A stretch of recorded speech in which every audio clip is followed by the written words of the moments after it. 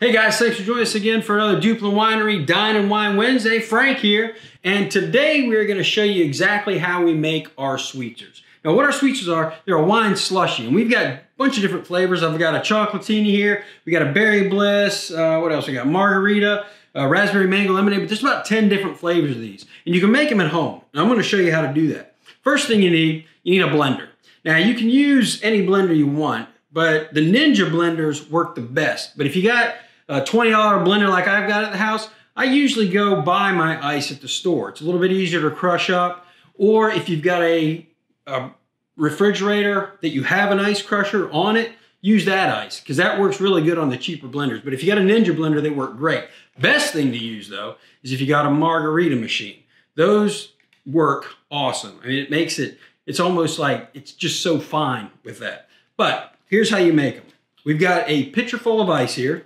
We're going to take one of the packets that come in the sweeteners and we're going to pour that over top. Now what this is, it looks like Kool-Aid.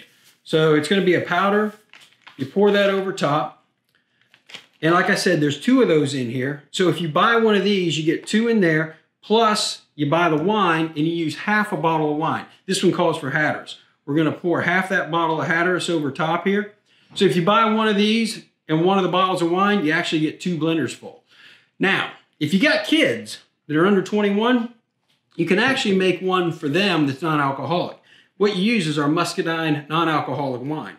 Do the same thing, half a bottle of that, one of those packets, mix that up. We do this with our niece a lot. Take them down to the lake. You have yours with the alcohol in it, theirs without it. When you want them to go to bed, just give them a little bit of yours. They'll go right to sleep. I'm just kidding, we don't do that, all right?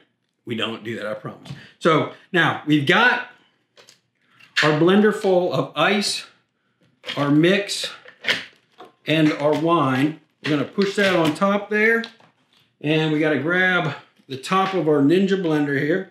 We're gonna throw that on top, blend it up. It's gonna be a little bit loud, but that's okay. This is gonna be so good when you get done. Give it just a couple seconds there. Just want to make sure that gets really, really ground up. That should do it. Now, if you've ever had fudgesicles, this really reminds me of fudgesicle ground up. It's really good. So we're going to take the top, pour that in a glass. Oh man, that looks good. And if you think you got too much ice in there, a little bit, they're too thick, just keep blending it up a little more until you get it the consistency you want. But that is our chocolatini. Let's taste it.